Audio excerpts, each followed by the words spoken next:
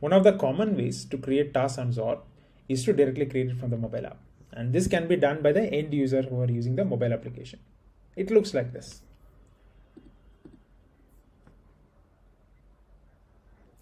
You click on create and you will see the workflows for which you can create tasks. You click on one of them and the task gets created. So simple. But as a business, you may not always want to give this option. Like for example, let's say you're doing a grocery delivery. So in this case, customer makes an order. The creation of an order and the order gets ready should trigger the task to be created automatically.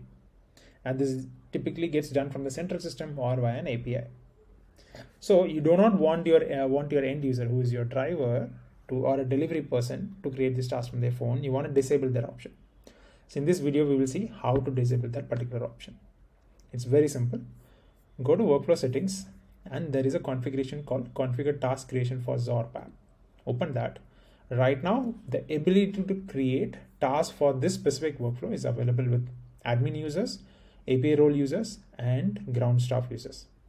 So if I disable specific access, these roles will not have access to create tasks on their mobile phone. So, or I can altogether disable complete task creation, disable the task creation from mobile app just by closing this checkbox here. So once I do that, I go to preview now again. And when I click on the create option, you don't see the option to create a task for the base workflow. Simple. Now tasks for this workflow can only be created from the central team. So via this dashboard or via the API. So hopefully this was helpful. So if you want to see in more detail about how to create tasks from this dashboard, so look for other videos. Thank you.